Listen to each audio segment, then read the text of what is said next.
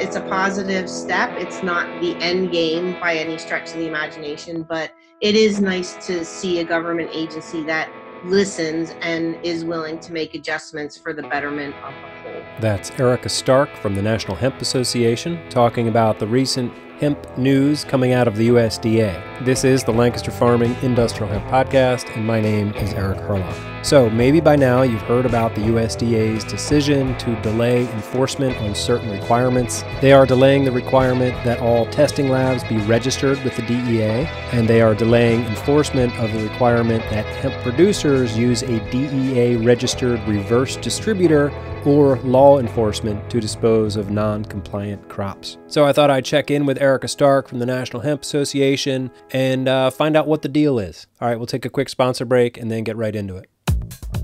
This episode is sponsored by Advanced Hemp, the world's first hemp-specific fertilizing system designed to maximize yields and CBD production. At Advanced Hemp, they have a team of 25 PhD plant scientists who have been researching the plant for over 20 years, and they really know their stuff. So if you want heavy yields of high CBD hemp, feed your crops Advanced Hemp. But don't wait. Production is limited, so pre-order now at advancedhemp.com.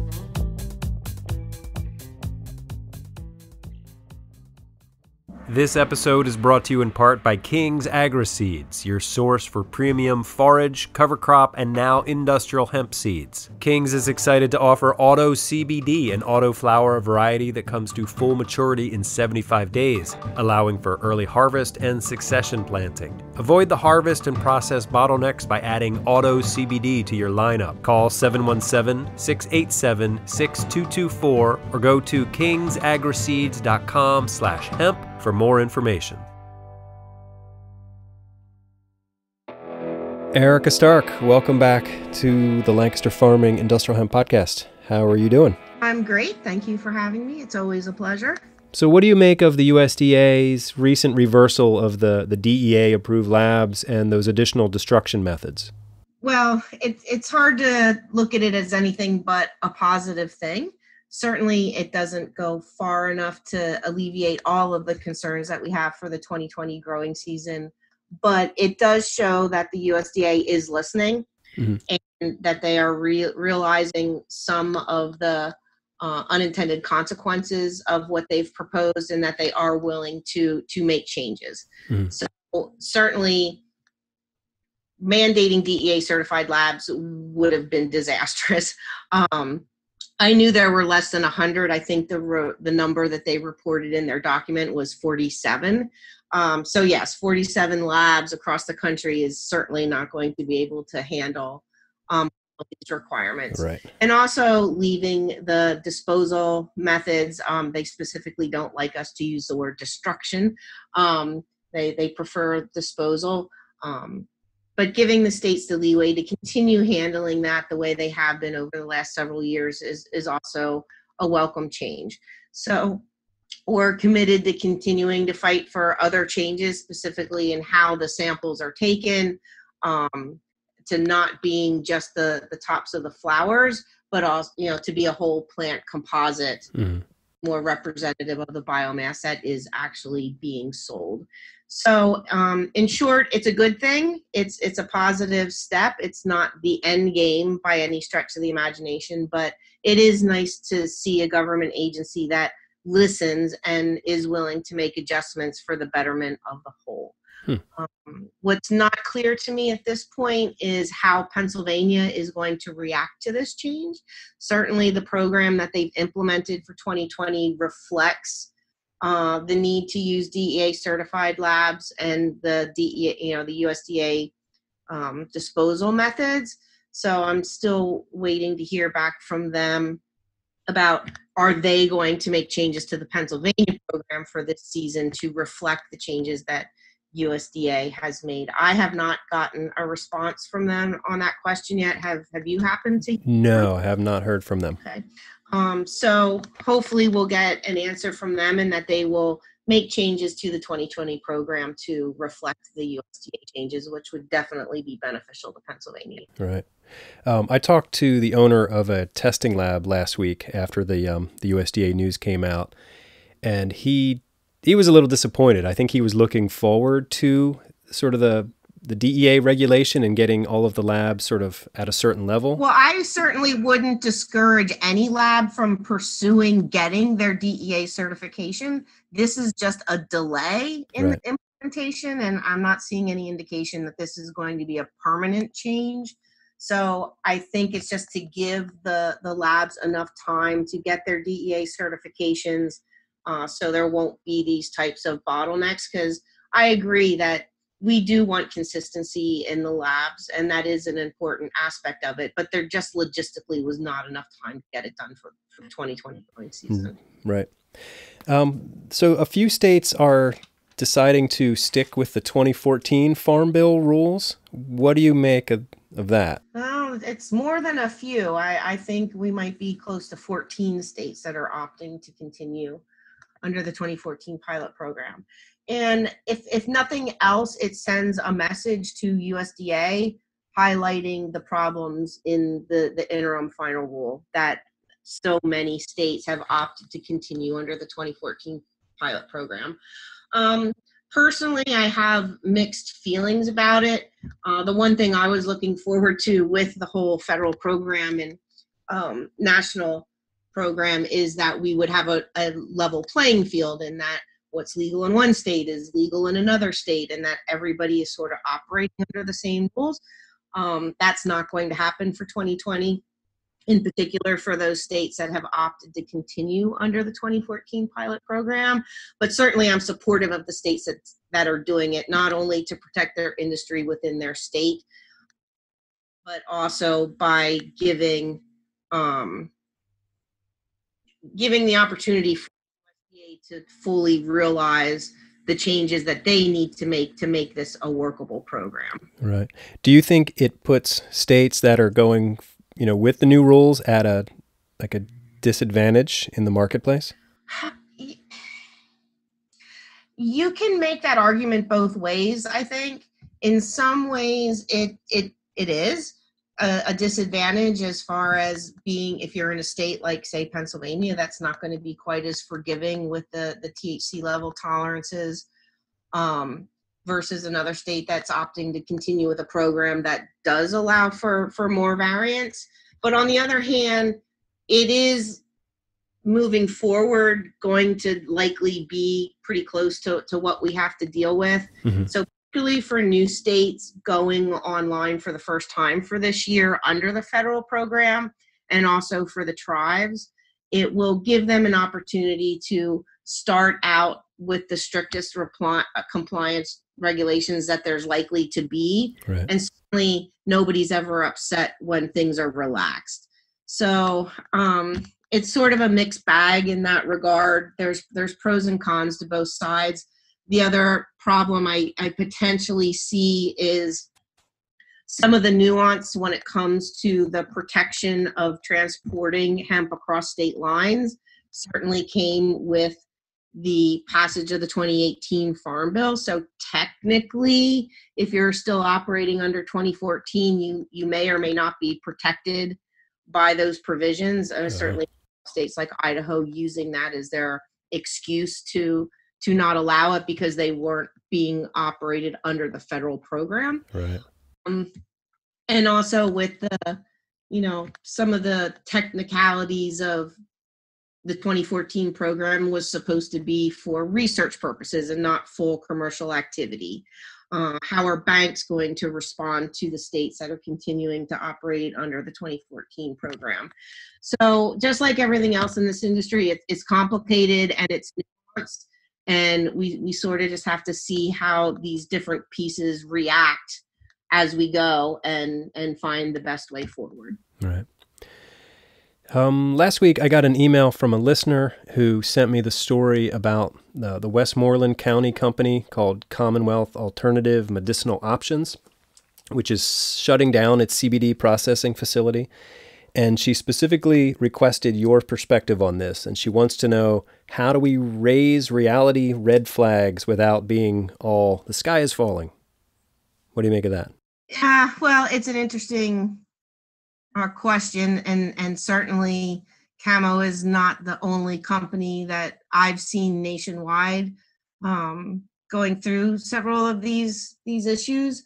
I've seen processors go out of the industry almost at an alarming rate over the last 6 months or so. Yeah.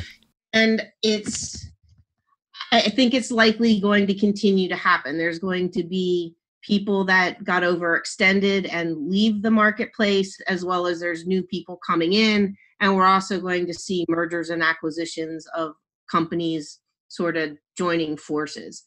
And it is important to have that kind of reality check for everybody in this industry, particularly to protect farmers. It's more important than ever now for farmers to really do their due diligence on any contracts they may be offered. Mm. Certainly, when it comes to the federal crop insurance program, you're actually required to have a contract. So that concerns me a little bit that farmers may be enticed to sign a contract that's not in their best interest for the sake of having a contract and being eligible for that crop insurance. Right. So I won't say the sky is falling, because it's not, but it's definitely concerning, because it's not just some of the, kind of smaller fly-by-night companies that we've known have been entering this industry for the last couple of years. We're also seeing established companies that were widely respected and considered to be top players in this field suffering.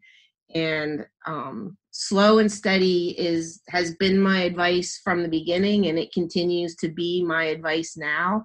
We are only just beginning to build this industry, and there are going to be growing pains. Sure. On the regulatory front, on the cultivation front, on the business side. And it's more important to get accurate information now more than ever, and to do due diligence on anybody that you intend to do business with. Do you think there's going to be fewer permits here in Pennsylvania this year? Yeah, that's one of those crystal ball type comments I get a lot, and I just simply don't know the answer to. I suspect that we are going to see a lot of people who grew last year not grow this year. And I think we'll also see new people coming in that haven't grown before. So where that balances out. So my best guess is that we're going to be looking at relatively the same number of acres and permits as we had last year. But of course, that is strictly a guess.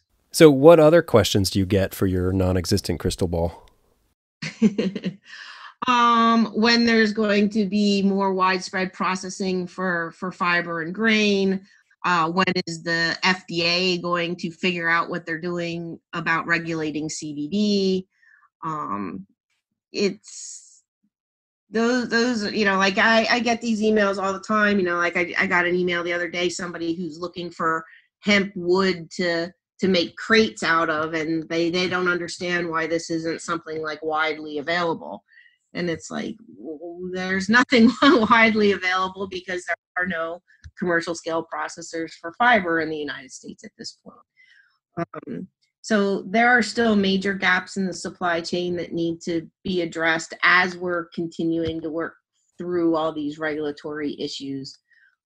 Certainly, as being Pennsylvania specific here, we have legislation that we absolutely must pass, that primarily being SB 936, which will remove hemp from the Controlled Substances Act, which is pretty basic but pretty important. Yeah, it's such a major oversight on their part. Right, and the bill is very simplistic. It just removes hemp from the Pennsylvania Controlled Substances Act exactly the same way it was done on the federal level. So I'm not quite understanding why we're having trouble getting this to move. It feels like a no-brainer to me. The hemp legislation itself passed unanimously. There's no reason this shouldn't move with lightning speed and be unanimous as well. But the other important bill is SB 335, which will allow CBD specifically to be a dietary supplement and a food ingredient within Pennsylvania. Right. And because this delay with the FDA is happening, this bill doesn't seek to supersede FDA. it seeks to provide protection in this stopgap period while we're waiting for them to figure out how to regulate it. Getting back to the other bill that's trying to remove hemp from the controlled substances list, is there like somebody in Harrisburg that listeners and farmers could just call up and start asking questions and try to, move this from a constituent point of view? Certainly, this is a Senate bill, so anybody that's listening, yes, please contact your state senator and encourage them to get this passed. It's, legislators always tend to respond much better to their own constituents to everybody else. So Right. Everybody's welcome to call all of them. Particularly the one that represents you needs to hear from you about the importance of getting this bill passed. And what's the Senate bill name again, the number? SB 936. SB 936. Okay. Yes. All right. So I know that through the National Hemp Association, you have been working in partnership with New Holland Ag. Can you talk a little bit about that work? Yes, it's been really exciting. We had our kind of inaugural debut with them at the Pennsylvania Farm Show this year, where we had a very large display. They are very committed to this industry and providing solutions for equipment, which is one of the big bottlenecks that we have right now. So not only have they been developing specific kits that can be added to existing equipment to make it more conducive to hemp use, and as far as protecting it from getting seized up by hemp's propensity to wind itself around the moving parts. Also looking to providing more specialized equipment for hemp production, and also looking to help facilitate the bringing about of decortication machinery that will enable us to have a true fiber industry in this country. Right. Through our partnership with them, we are shifting our shows. Primarily, we had been working on doing cannabis shows and CBD shows and industry-specific shows, and now we are shifting to do actual farm shows to provide farmers the more education. It's been a very rewarding experience so far. Particularly last year, we did Farm Progress Show for the first time. And it was a really rewarding experience and gives us the opportunity to reach actual farmers that are looking for this as a rotational crop and are particularly interested in the fiber and grain aspects, and not quite so much as I feel like we've been kind of preaching to the choir with some of the other shows. If you're going to a hemp or cannabis show, you already understand it, at least for the most part. Yeah, and your message would sort of get lost in amongst all the other cannabis noise, but at a farm show, yep.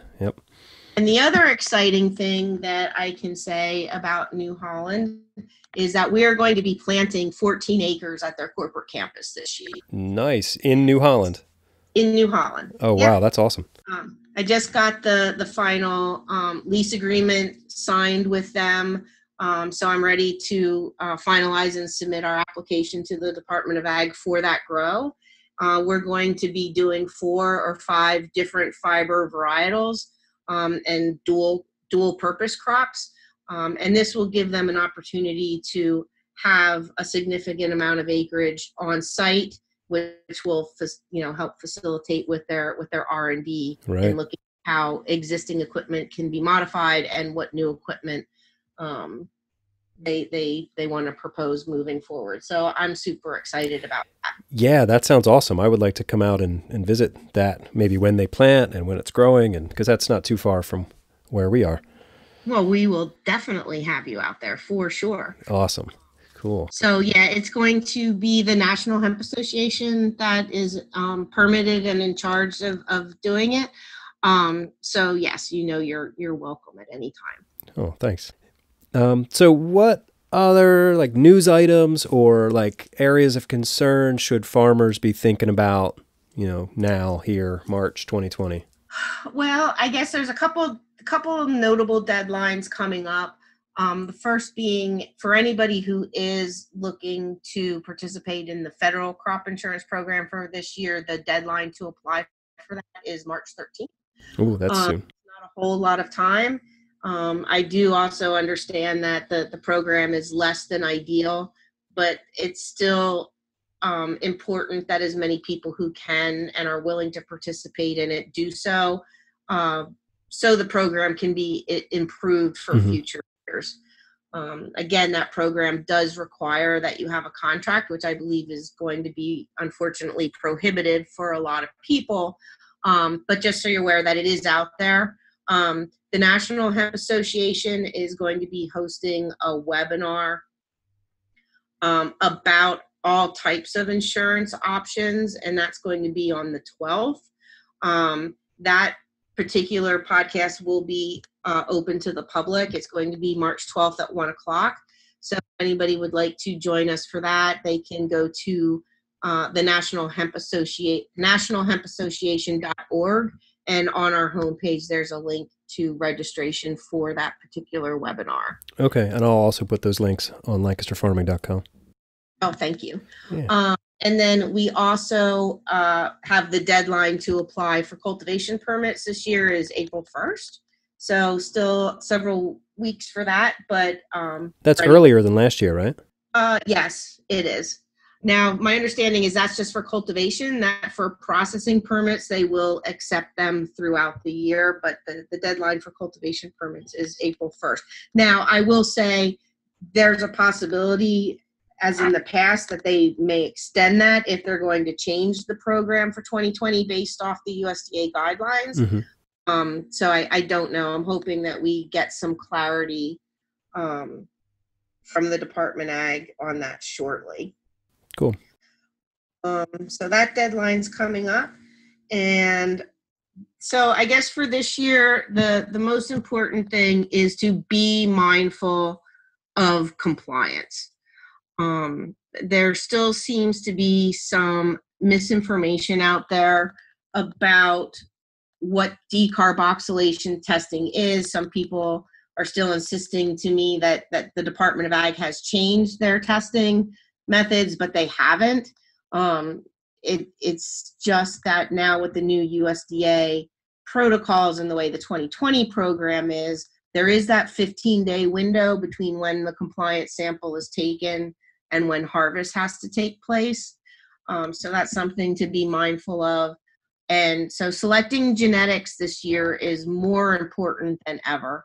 And it will be moving forward. So when you're looking at the genetics, you really need to look at total potential THC and not just Delta 9, because the compliance testing, whether you use a DEA certified lab or if Pennsylvania does allow us to use regular labs, it is total THC that matters.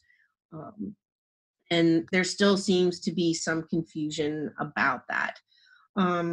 We're still seeing a lot of people who don't realize exactly how much the market for CBD has kind of dropped over the last 6 to 8 months. Right.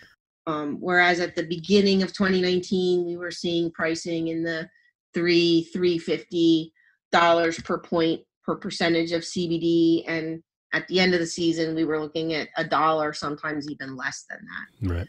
It still can be profitable, but it is not the get rich quick scheme that some people have been sold it to be. Right. And expect to see continued volatility in the market. So again, my advice to anybody is to go small and be ready to expand when the markets are able to expand with you, as opposed to just, diving in feet first and hoping for the best. Right. So you mentioned people doing their due diligence and learning about genetics and all that. And that kind of ties in with the PA Hemporium that the Pennsylvania Hemp Industry Council is hosting next week. Yes. And so I imagine you're heavily involved in that. What can you tell me about the PA Hemporium that's at Kutztown on March 13th? Yes, it's at Kutztown University. And we have a full day of programming lined up with a whole bunch of fantastic experts, some of which you're probably already familiar with.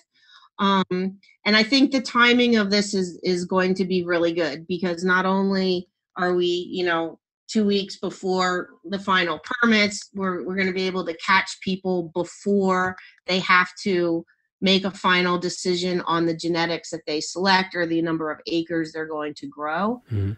And also we have this new information from USDA and how that's going to impact things nationally. And we'll also have Sarah Pickle from the Pennsylvania Department of Agriculture. So at that time, if we don't hear sooner, she'll be able to give us the update of how the changes in the USDA program is going to affect our program here in Pennsylvania. We're going to have some really good segments on cultivation best practices for both fiber and grain. We're going to have representative from New Holland come talk to us about what they're working on and what they see for the future.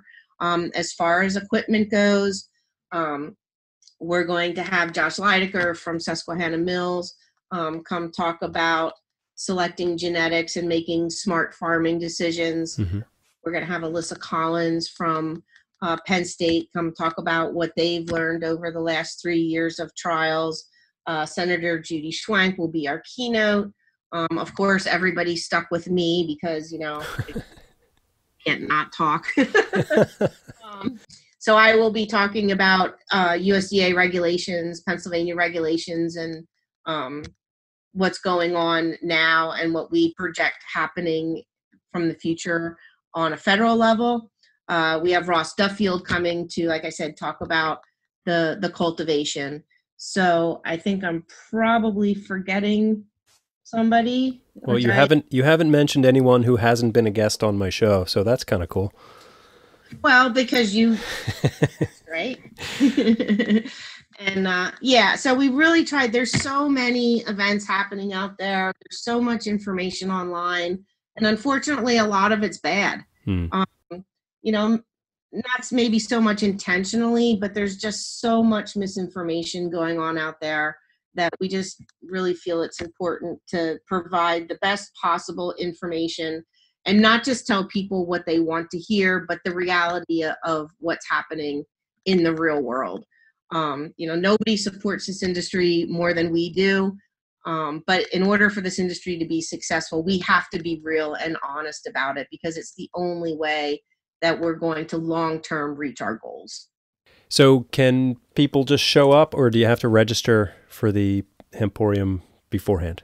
I actually don't know if there's on-site registration or not. I probably should know the answer to that, but to be safe, I would recommend ordering your tickets now. You can just go to pahemporium.com and register right there. And I will find out whether there's on-site registration, but pre-registration is definitely the best bet. And there's actually a discount for registrations that are done this week. Oh, okay. It's going to be a great event. Lunch is included. There'll be ample time for us to give out a whole bunch of great information and for participants to be able to ask questions. And also most of us will be sticking around all day to, have private conversations as well. Erica Stark from the National Hemp Association and the Pennsylvania Hemp Industry Council, thank you very much for your time. It's always great to talk to you. I always love talking to you too. Thank you so much for having us. Well, all right, there you go. So you heard Erica talk about the event at Kutztown University on March 13th. Maybe I'll see you up there. If you're going to the Hempcrete workshop in Kennett this weekend, maybe I'll see you there too. Okay, remember, you can always get in touch with me by email. You can send it to podcast@lancasterfarming.com. Heck, if you want to just call me up and leave me a message, you can do that too, 717-721-4462. My name is Eric Herlock. I am the digital editor at Lancaster Farming Newspaper, the greatest agricultural newspaper in the world. Don't take my word for it. Pick yourself up a copy or get a subscription at lancasterfarming.com/podcast deal. Okay, until next time, I'll see you in the newspaper. Industrial hemp.